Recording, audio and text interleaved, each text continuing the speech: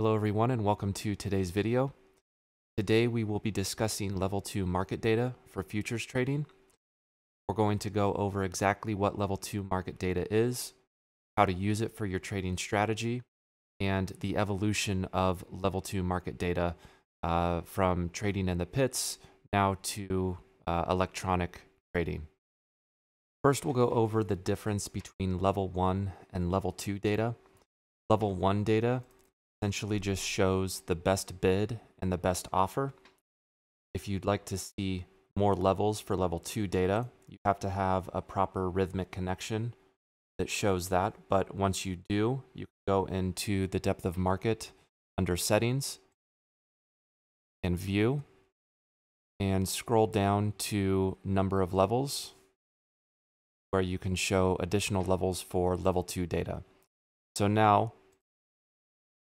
every price beyond the best bid and the best offer is level 2 data. And again, you can set this to however you'd like, however many levels you'd like, where you can see the level 2 data beyond where the market is currently trading. Before we dig deeper into level 2 market data, let's quickly look back at how pit traders used similar data to make buy or sell decisions. Before everything went electronic, trading was done through open outcry. Business was carried out in person with thousands of traders shouting orders at each other across the pit. With no online trading, large traders off the floor had to call in their orders by phone. A trader would then take the order down to the pit to get it filled. Observant traders in the pit were familiar with who worked for large institutions and would notice when those traders picked up the phone. Knowing that an order was coming to the market, they would try to outrun the incoming order. In a flurry of activity, traders would take positions speculating on whether the incoming order was a buy or a sell. Most trading pits closed years ago, and new entrants to the market usually only know the market through a computer screen. Instead of seeing other traders scramble to get in positions, we see numbers change on a screen. It's a different form of trading, and many pit traders had a difficult time moving over to electronic trading. Such traders relied on the ability to see and hear other traders to get a read on the market. In electronic trading, we can't see or hear the people we are trading with. However, that does not leave the independent trader without any tools to judge the markets. Electronic trading gives us a different tool to use to our advantage. Computers allow us to quickly see and analyze every order placed. We can instantly get a full view of what's going on in the market. The ability to analyze orders with software can be extremely powerful. In the pit, traders had to add up numbers in their head to determine how many contracts were being traded. With computers, we can now quantify and categorize such orders by their different properties far faster than any human brain. So this brings us back to our main topic, level 2 data. As mentioned, level 2 data gives us information about limit orders. For instance, we can see that here at 47.58, there are currently 181 contracts willing to be bought at that price. If we go away from the market on the sell side, we can see that there are 183 contracts willing to be sold at 67.25. So here at 59, there's currently 155 contracts willing to be bought at that price. 154, and obviously it'll change over time. But if you place a limit order here at that price, you will be placed in the queue. And when price comes down, assuming that this queue doesn't change too much, 156 roughly contracts would have to be traded through before you get filled. Market orders are orders to buy or sell at the best available price. These orders are for when a trader wants to enter a position right away, and these market orders are immediately matched up with limit orders in the queue. The market orders on the depth of market are indicated here under the last traded size column.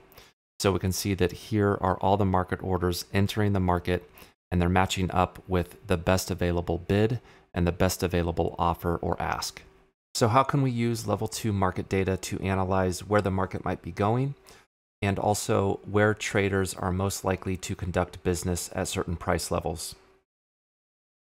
There's a few tools that I use within Optimus Flow to answer some of those questions. Mainly, I trade off of the depth of market. I use this to look at mainly the market orders and the limit orders closest to the market. But if you wanted to look at areas of liquidity, we can go up here to the menu and bring up the depth of market surface. We'll go ahead and change this to the S&P Mini. Now, when you get on here, it's only going to show a certain number of levels. So you can right click, go to settings, and change the depth of market level count. We'll go ahead and go to 50. And just to start out, we'll do monochrome.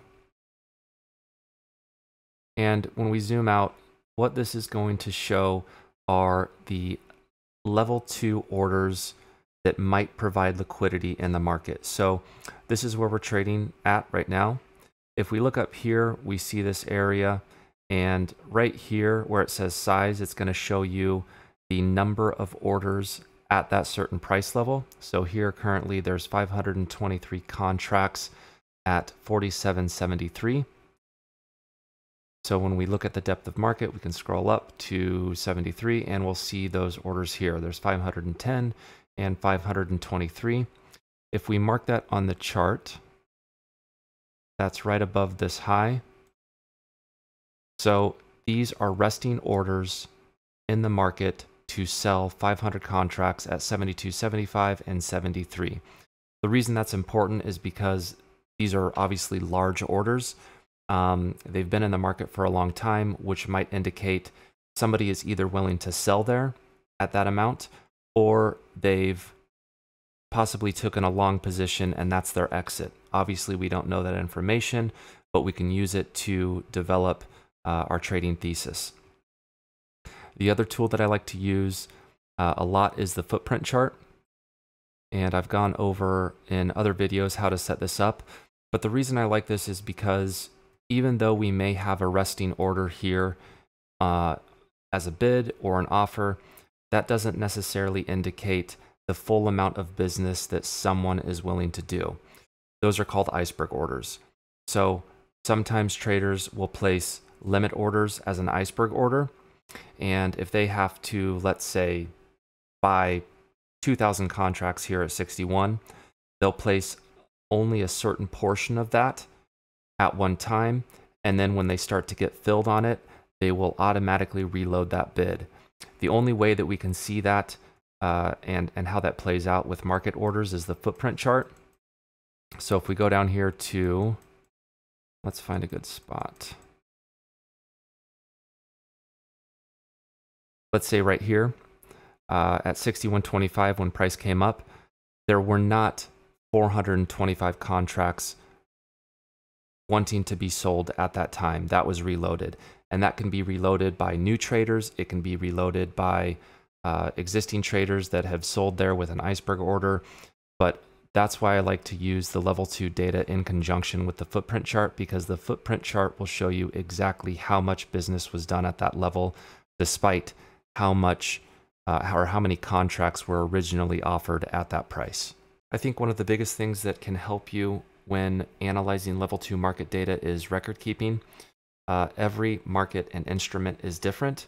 So this is where you'll have to do a bit of legwork on your own with good record keeping, taking notes when you see unusually high or low activity at certain levels.